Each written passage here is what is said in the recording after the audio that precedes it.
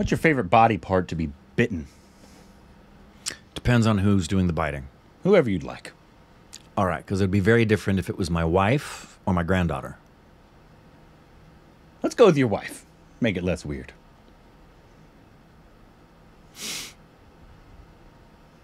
Ear. The ear. You? That's personal. Juice!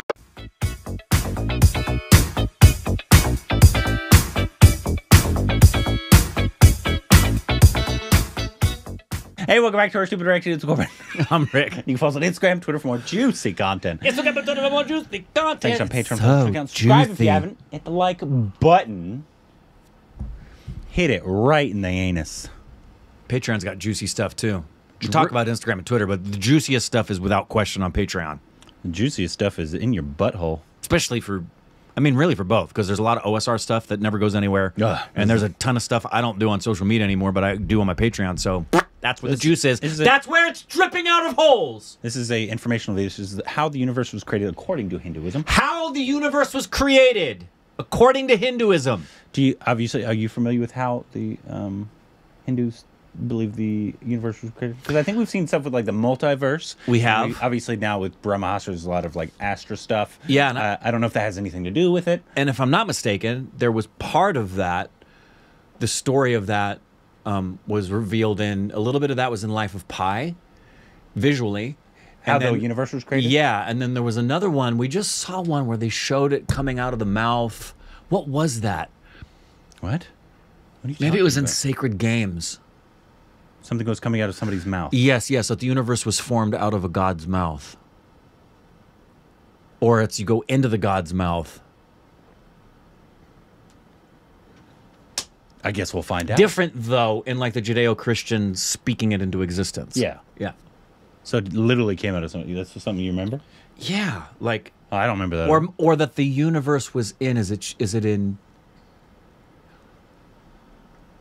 I guess we'll find out. The universe is in a god's mouth, is what one of the stories was.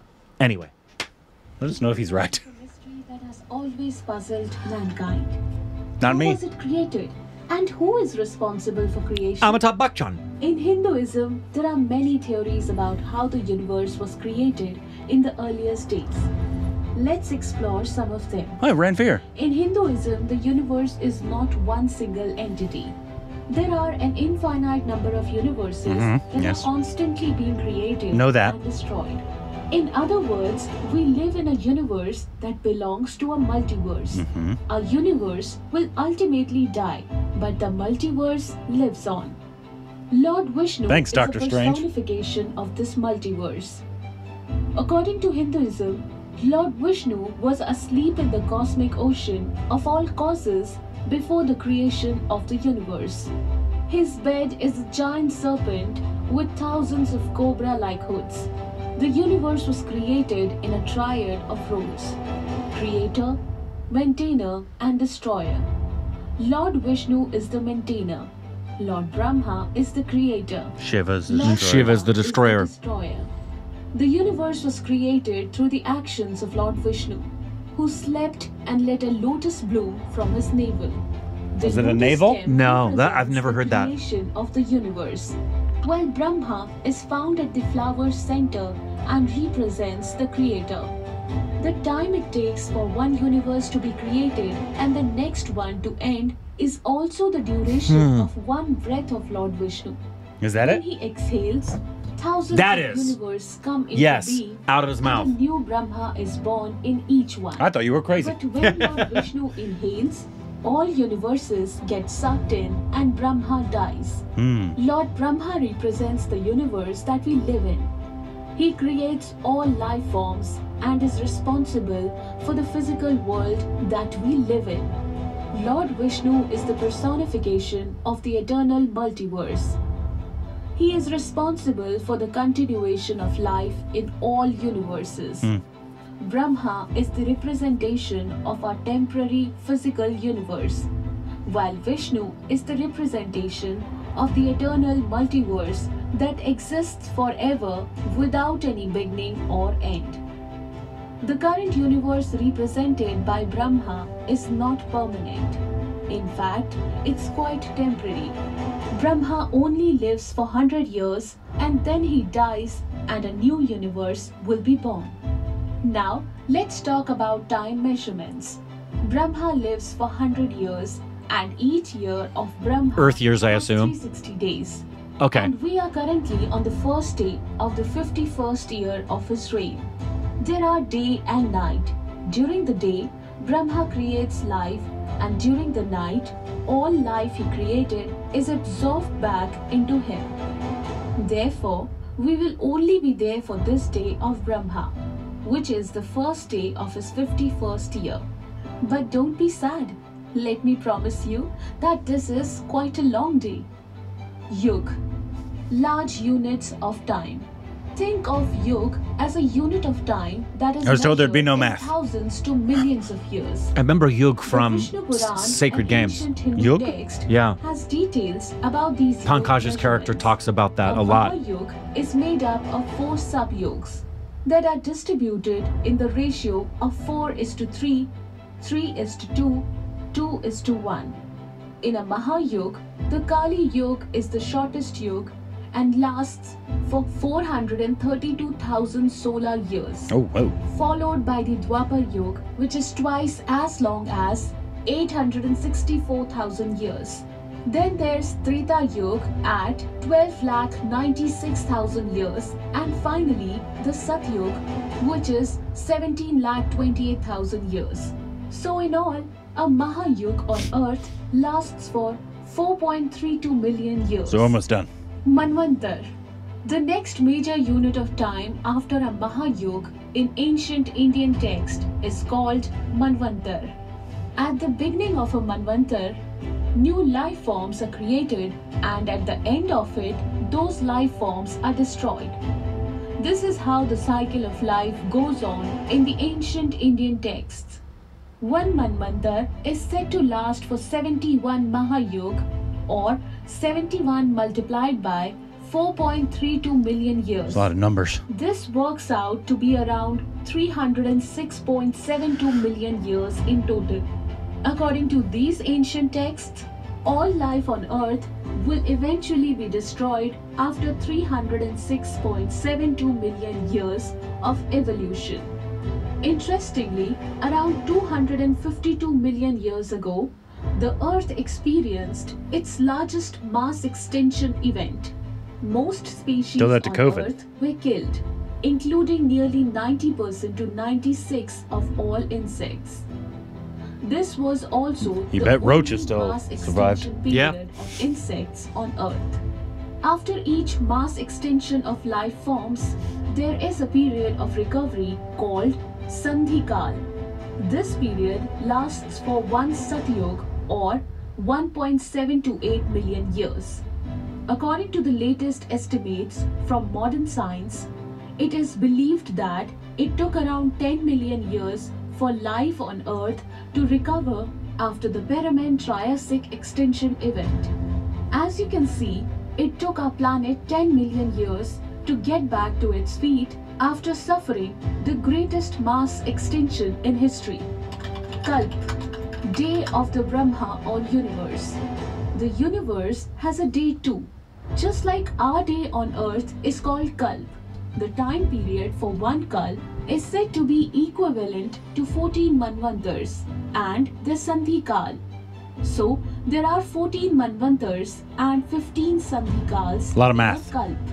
During the Sandhikal before the first Manvantar, no life has evolved yet. So, one Kalp equal to 14 multiplied by 306.72 million years plus 15 multiplied by 1.728 million years. Should keep which up with that makes math. it No. one Kalp equal to 4.3. I didn't know there'd be so much math. On the universal scale, one day is said to be 4.32 billion years long. This day is divided into a period of creation, where life forms are created, and a night period during which no creation takes place. Each of these periods is also 4.32 billion years long. In other words, one day of Lord Brahma on the universal scale is 8.64 billion years long. It's a long day. It's interesting to note that, according to modern scientific discoveries, the oldest life form on the Earth is 4.28 billion years old. Mahakalp. Kalp, a unit at universal scale, is further extended with days and years similar on Earth, so that a month at the universal scale is 30 kalp, that is 30 universal days, and a year at the universal scale is 12 I am such universal Long months. gone lost. This enables life forms to rise and fall in accordance with the karma they have earned. On the universal scale, 100 years are defined as the lifespan of a universe. This is called a Mahakalp. A universe is said to end at the end of its 100 I'm glad years Brahmastra didn't have all these numbers, or I would have been way lost. Me The too. entire universe is 8.64 multiplied by 30 Yes. multiplied by 12 multiplied by Yeah, 100 that's billion correct. years, That's which correct. totals to around 311.04 trillion years. Are we sure it isn't 0.03? Indian text says that I mean- our universe is currently on the first day of its But I'm making fun. We 21st just, year. I did not know there'd be the 1,000% math. No, and I genuinely, that's my first question is, how do we get to the certainty of the we've numbers? Come to the calculation once again.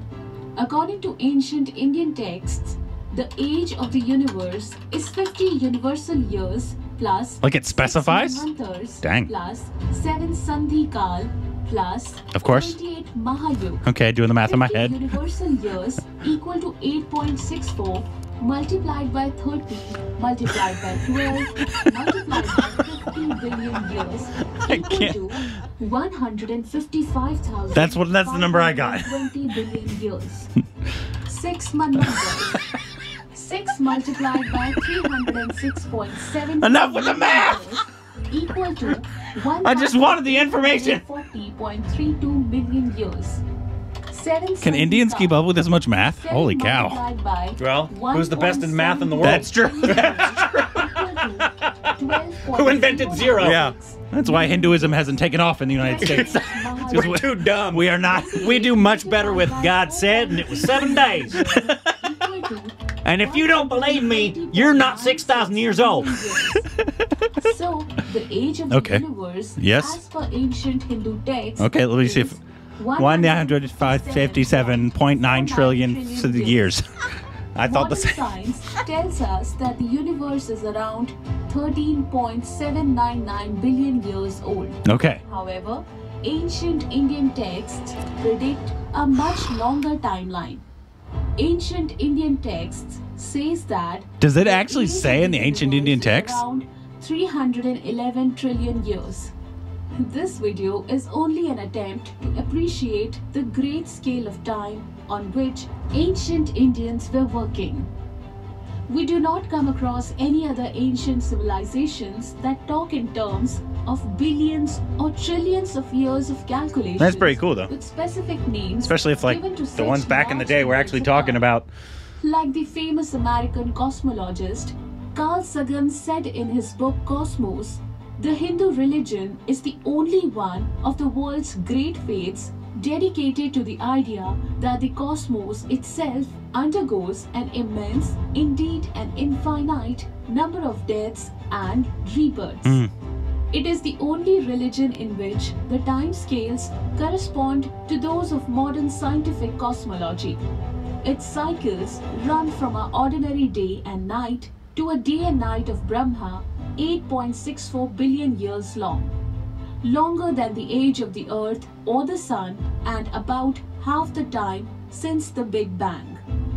Thank you so much guys for watching this video. If you like, I didn't understand any of the math. So Yeah, I'm the not math- gonna, yeah. not gonna touch that. I Yeah. literally, you could have said any numbers, and I was like, okay, cool.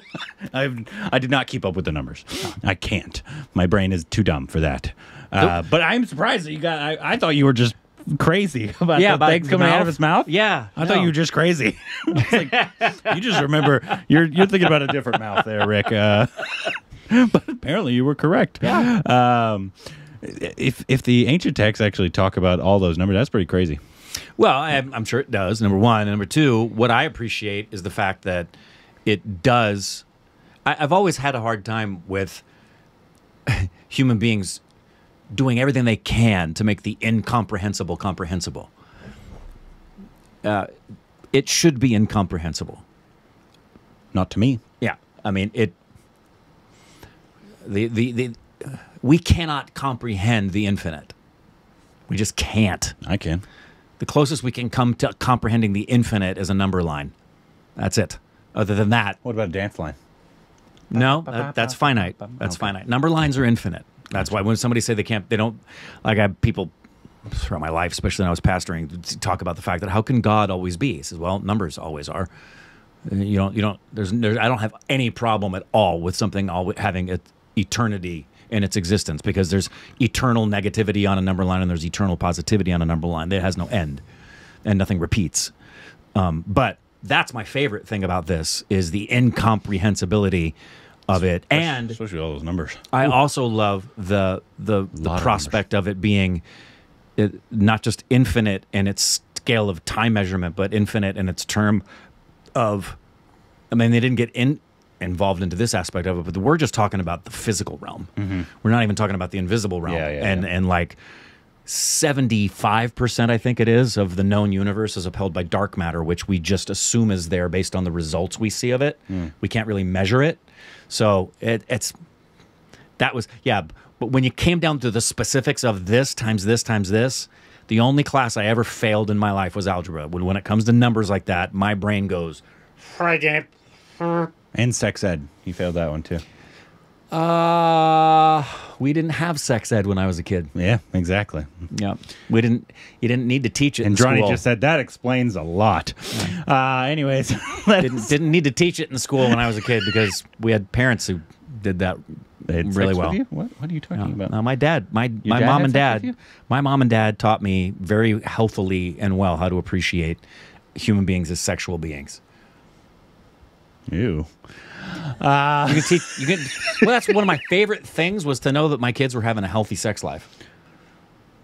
I want my kids to Go back to the numbers. I want to hear more about the numbers. enjoy the fullest extent of experience in life. I hope all of my kids are experiencing the greatest orgasms known to man. And if that makes you feel weird, I'm sorry why you wouldn't want the best for your kids. I just don't want to hear you talk about it. You weirdo. You don't like my orgasms? No. Johnny just said neither does she. Because they're gross. Anyways, let us know more videos we can react to if there's informational. Less math, though, please. Yeah, not as much math. I can't Just I can't please. do that much math. Here in the West, 7 days, 6,000 years, and he spoke. That's all we need. That's all we need. There's billions. There's too many billions. No, too many billions, too many commas, too many yokes. I can't do it. Not enough, too much yokes. So, yeah, let us know other informational videos we can react to down below.